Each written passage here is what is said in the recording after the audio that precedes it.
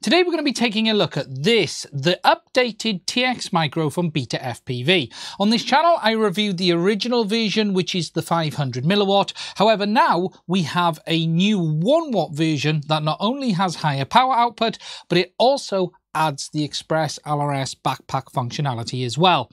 In this video, we'll take a bit of a closer look at it, strip it apart, have a look at how well it's made, and then at the end, I'll give you my thoughts, having spent quite a bit of time with this module. Now, just to be clear up front, BetaFPV have sent me this for free. However, they have not paid for this video, they have not seen it before it's gone live, and they've had no influence in its content or my opinion. Anyway, let's get on with it and let's take a closer look at this module first of all. Okay, so taking a closer look at this new module from BetaFPV. As I've said, this is the new up to 1 watt power output version. But not only that, this model also has ExpressLRS backpack functionality as well. Looking at it, as you can see, it is very similar to the original 500 milliwatt model they released, but there are some subtle changes alongside those other big feature improvements. It still has an OLED screen, 5-way button, power input, and a USB-C port. However, there are some little changes to the casing alongside the color, including some more space around the USB-C port, so it will be compatible with more USB-C cables. These modules now do come with the BetaFPV forked version of ExpressLRS, but they are now also fully supported in the official ExpressLRS builds that are available today with that menu functionality as well. One big change with both of these modules with the ExpressLRS official firmware is that it no longer cuts the RF power output like this one did on the standard firmware, and that behavior has been resolved. Moving around to the back, you will also notice one other change, and that is that we now have a switch pack here. This is used for selecting what part of the system you want to update the firmware on. For instance, in the current configuration, it's set to normal operation, but you would then change the switch positions to either update the firmware via USB on the ExpressLRS side or update the firmware on the backpack functionality. Overall, other than the extra power output, the backpack functionality, and the subtle change around USB, the modules do look the same. You still have the color changing LED in the middle, and we'll take a closer look at that in a minute when we strip the module down. The next thing we're going to do now is take this new module apart and have a closer look at the PCB and how it differs from the original 500 milliwatt one. To take a look inside this module, you need to remove the 2 screws in the top corner, gently release the front panel, and then undo that cable there and that cable there for the front board and the fan, and then that releases the inside for you to be able to take a look. It is worth mentioning though, once you've undone those cables, the antenna one will stay connected because that's connected to the back of the board via UFL, and to remove that you need to actually remove the board from the case. Looking inside, the big difference on this module compared to the original one is obviously the big heatsink here in a minute. Because it has that up to 1 watt of output, they're obviously having to get rid of the additional heat created, so they've mounted a heatsink on this side of the PCB. We still have our fan, which is here to blow air through and move it through the casing, but this heatsink is what is allowing it to actually get rid of the additional heat that's being created. The overall PCB layout in here is different as well because we now have 2 ESP32s devices. We have our standard ESP32 and we have an 8285 over here for our backpack functionality. You can see these little copper swirls down here and here.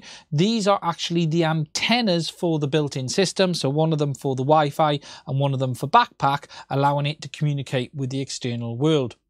We also have a couple of buttons which are labelled up on the PCBs, and whilst the component layout has moved around, you will find everything in you that you expect to find in an ExpressLRS transmitter. Popping out the PCB is simply done by removing the screw from up here and down here, and then gently lifting the board until it releases from the plastic casing. Then, if we flip it over, you will see that antenna cable coming through this little cutout in the PCB over to this side here. It is a UFL, so you can gently release him, being careful not to damage the connector. And then you can see the back of the board nice and clearly. Again, things are similar here to the other modules. So we have our ExpressLRS module itself located under this can at the back, and that then is cooled through the main PCB with that heatsink on this side. We now have the switch pack down here for selecting the functionality between updating the firmware on backpack or the normal ExpressLRS. And we also have some additional circuitry down here, which looks like a back for powering the system. Overall, the quality of the PCB looks very good, but what we'll do is hop it under the microscope just to take a bit of a closer look. So just moving around the board under the microscope, we can see we've got our flash down here. This here should be our ESP32, which it is. You can just see the writing as I tilt the board. We've got our SILLAB CP2102, and then there's an ESP8285 located over here. And if you now look, you can see these little antenna swirls a little bit more in detail, either side going in to the main chipset. We've got buttons located on the PCB all over the place, but these really aren't used for anything major at the moment. You can see you've got boot, I think that's hex, and not sure what that one is, 828, that's for the 8285. And that just says EN, I think, actually, not hex. So we've got the buttons in there, but they're not used under normal use. Looking around then, up here, we've just got some additional circuitry for the fan control. We've got our XT30, and then you can just see the USB-C, a diode from the USB, and then all of the additional circuitry as we would expect. Flipping the board over to the other side, things look very much as we would expect with that back located down here. It looks like a back because we've got a coil, we've got a diode. That's most likely a voltage regulator there. You've got some additional transistors down the bottom here. And then on the back side of those PCB antennas, there's also a little copper swirl here as well. I have to say, the overall build quality of the board looks very, very good. There's nothing here I'm concerned about. The quality of the soldering, the components looks absolutely fine. So just like the other board, the quality of this module does look very decent indeed. I've just quickly removed the heatsink just to show you the setup of that, and what you find underneath is all of these little copper squares that help transfer the heat through from that ExpressLRS module on this side of the board, through the PCB, and then onto these, which will then go through the heat pad, and then hopefully that's going to be removed via the heatsink with the active cooling on the fan. You can see that there are wires on some of the little copper squares, but not on all of them, and they're located around the tracks that are located on the PCB as well. It's a rather interesting setup because we still have our little LED in the middle, but overall it's doing a good job. I've been testing this module now for actually quite some time, and I've got no concerns with the temp buildup on it at all. Just looking at that a little bit closer under the microscope, you can see that you've got the copper squares, some of them with wires, some of them with the wires around it. So you can see they're just located all over the board, just helping to get that heat out from the back of the module through. You'll also notice the legs for the shielding sticking through on the board up here and here.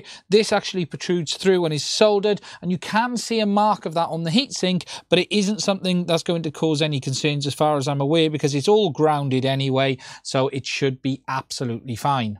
Right now, this module is set up with the firmware shipped by BetaFPV, which is their custom fork of the ExpressLRS firmware. That you can tell because it has the ExpressLRS logo with the ExpressLRS 2.4G writing here.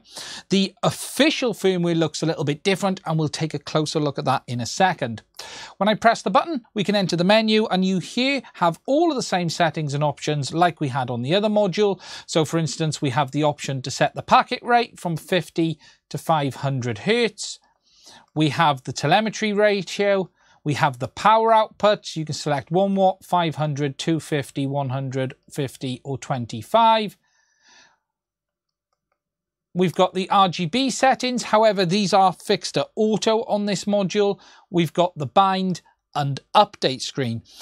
Now, as I mentioned earlier, with this custom version of the BetaFPV firmware, it no longer has that issue, whereas if you press that in flight, it would kill the RF output. It is absolutely fine, and both of these modules have had that issue resolved. What we'll do now is hop over to the official ExpressLRS build and just show you that, because that is what I recommend everyone uses.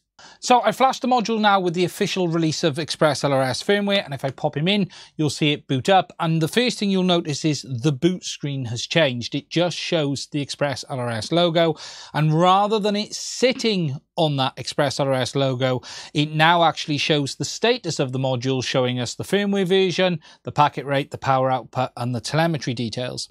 Although it looks different, we can still go into the menu, so you can press and hold to enter the menu. That allows us to do things such as packet rate, update the firmware, bind mode, telem radio, TX power, packet rate, and move all the way through.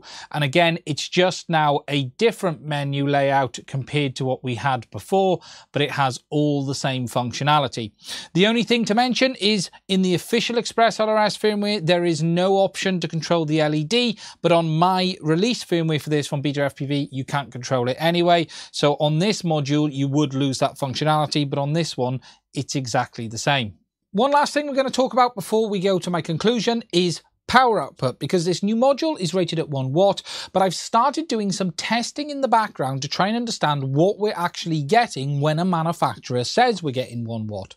For instance, I'm using the Immersion RC power meter to measure the outputs on all of the modules I'm gaining access to, and I'm starting to build up a pool of data that I'm going to be sharing over the next weeks and months as I continue to make videos on this subject.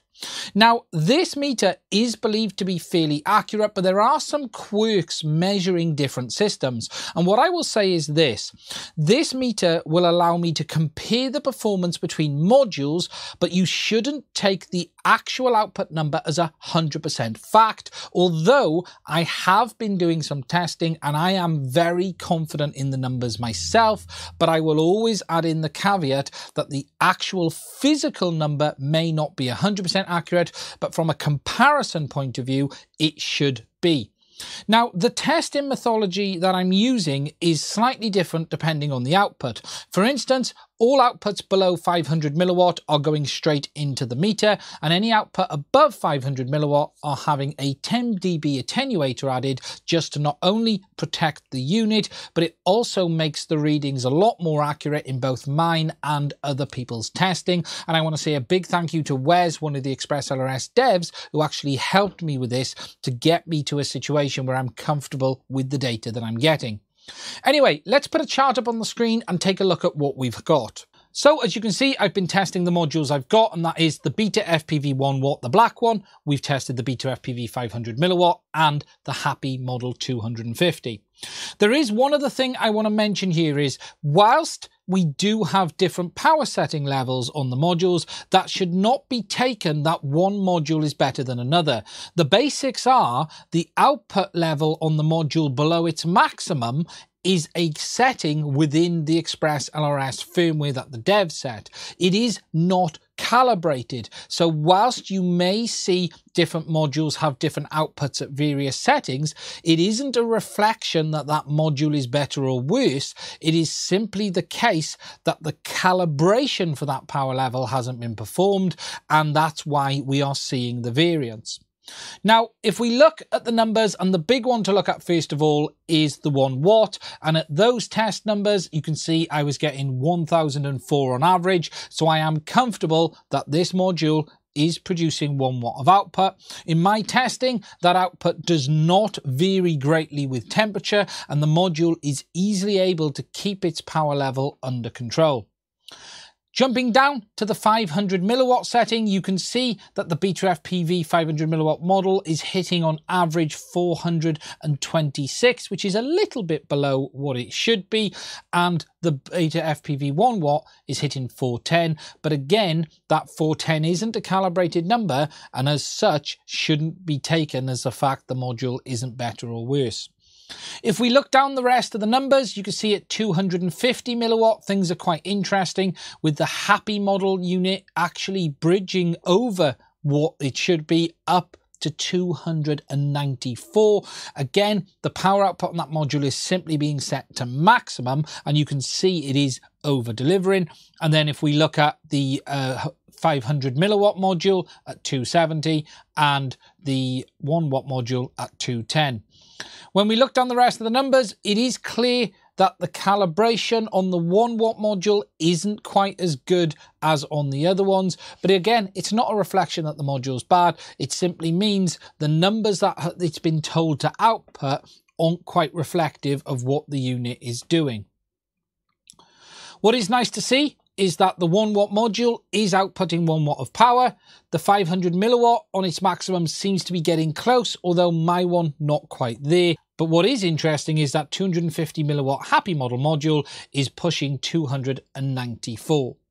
Okay, so to give you my thoughts on this new 1 watt TX from BetaFPV, I have to say, I think this is actually a very, very good module. I've been using this now for quite some time, and really, I see no downsides or problems with it whatsoever. They've taken on a lot of the feedback from the original one. They've improved the output power. They've improved the area around the USB, and we now have that ExpressLRS backpack functionality as well.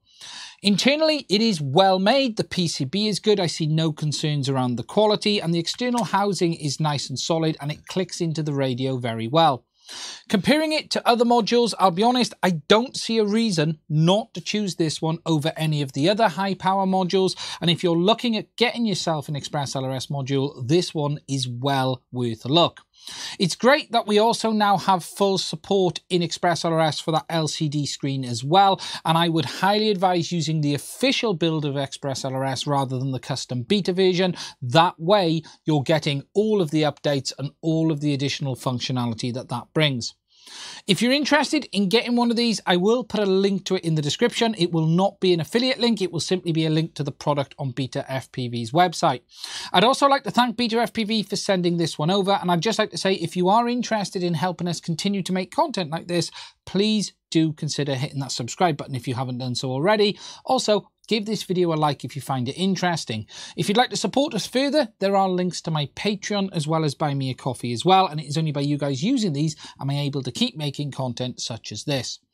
Anyway, that's it. One of the best ones I've tried so far. Really do consider checking it out if you're after one. Please stay safe, and I will speak to you guys again soon.